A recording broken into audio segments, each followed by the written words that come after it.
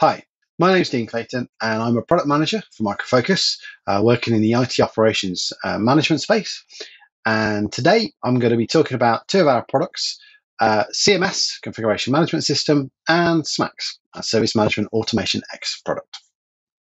Firstly, I'm going to focus on our CMS solution, which helps map your configuration management data with the services that are delivered to the business.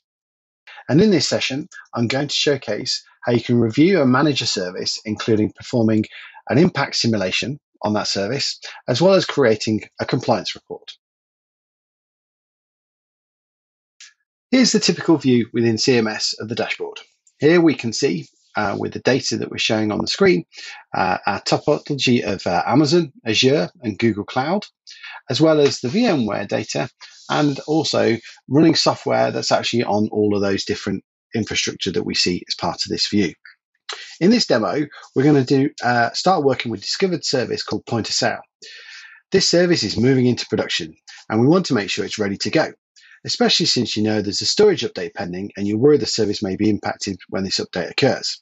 So the first step is we want to make sure we map this service onto this view. And then we start to add in the details about our widget. So we'll identify it as a report, we'll give it a name, we'll then select a particular report that we've got already pre-configured, and we'll select the service. And then what we're going to do is we'll save that as part of this view. From a user perspective, they don't know anything about the infrastructure that's supporting this service, so the service model doesn't display these components by default. Here we can see the overall high-level view of that service model that's been designed. It shows the business application at the top, load balancer, which allows for some high availability services, and the actual POS application and the application database. In the report you created, you identified a collection of attributes that you felt were important for each CI, and these attributes are displayed here. You're interested in the types of relations between each record. So we'll zoom in. You can see here that instead of a single relationship between the point of sale application and its load balancer, you actually see multiple relationships. Now, because we're interested in evaluating the impact of a down storage environment, you need to see the related servers attached to each of the instances of running software. To do this, we need to display the layer that includes the AWS infrastructure that's supporting the service. To do that, we need to click on the menu icon and click on Add Layers so we can see the AWS infrastructure. You know the storage associated with the Tomcat service is being updated as part of some change that's occurring. So if we click on the EC2 Windows server named Tomcat 2, we can drill down into the specific discovered configuration. In this case, we want to see the server properties, so you can click on the text properties that's at the top of the screen, and that allows us to drive in and see more details. After clicking the edit mode, what we can do is, in this example, we'll update the owner and we'll set it to Jack, save the changes to the record.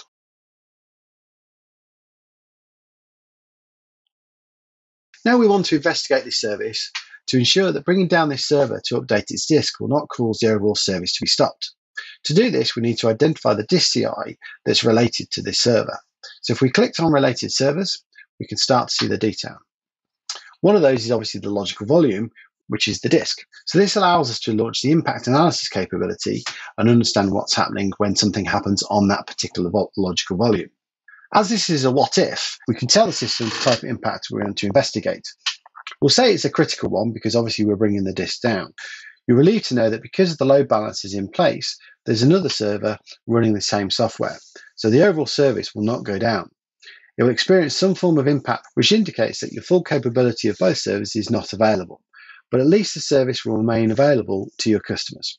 Those impact simulations can be really useful to understand the overall resilience of your services, and maybe identify where there be a need to spend additional money on IT and infrastructure.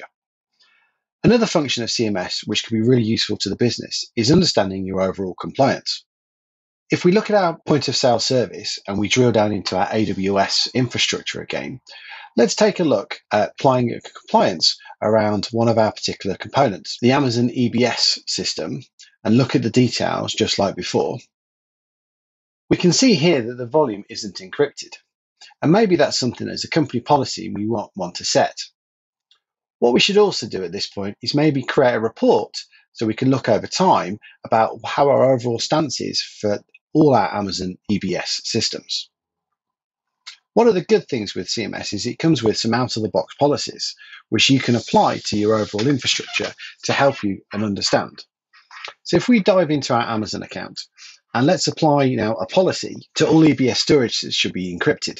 So if we click on the green button and look at our baseline policies, we can apply one of these policies to that report that we have. This particular one is actually an out-of-the-box policy that comes with CMS. Here we can see there are 25 instances of EBS storage that are encrypted as required. However, there's a further 87 that aren't. And based on our recent discovery of AWS accounts, there's also a ton of other ones, but they're not applicable because they aren't EBS storage, and we haven't applied a suitable filter in this view. We need to monitor the improvement over time. One of the best ways to do that monitoring over time is to basically add it as a report that appears on your dashboard. So let's go back to our policy settings here, and we'll save the policy as a view, which we can then use as a report on our homepage.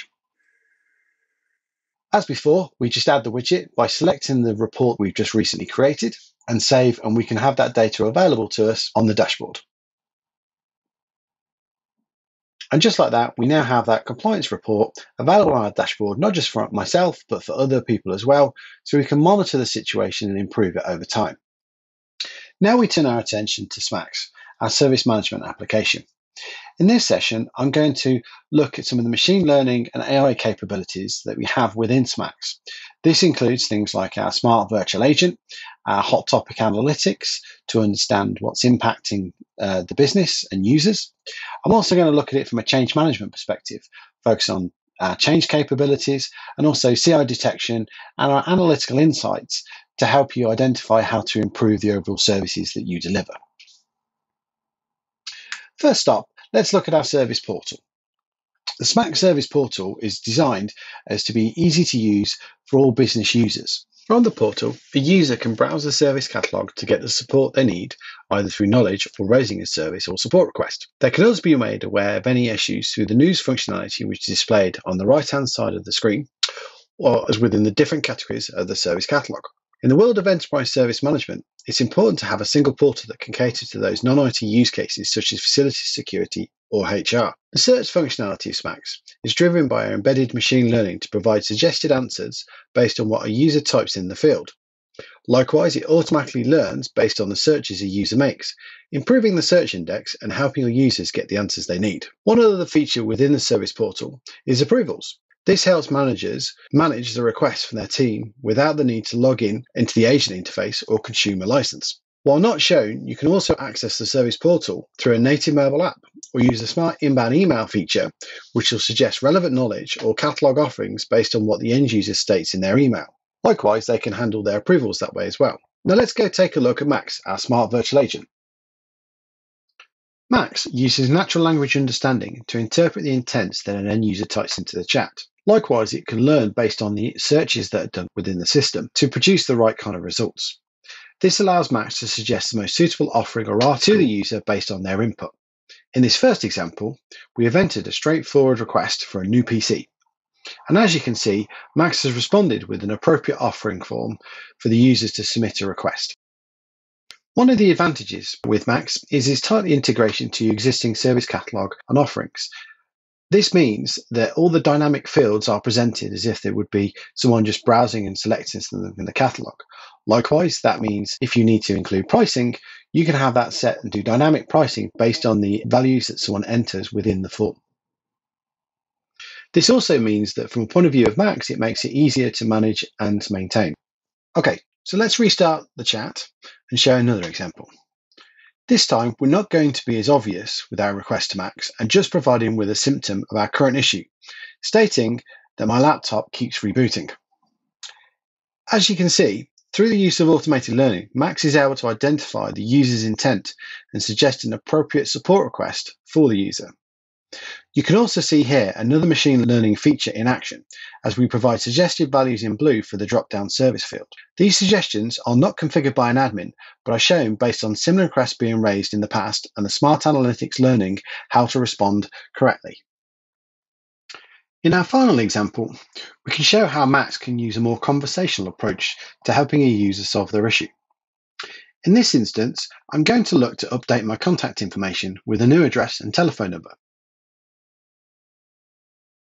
As you can see, instead of just providing a form for me to fill out, Max is asking individual questions for each of the items of data related to raising the appropriate request. In some cases where it's not a mandatory field, I also get the option to skip the question if I want to.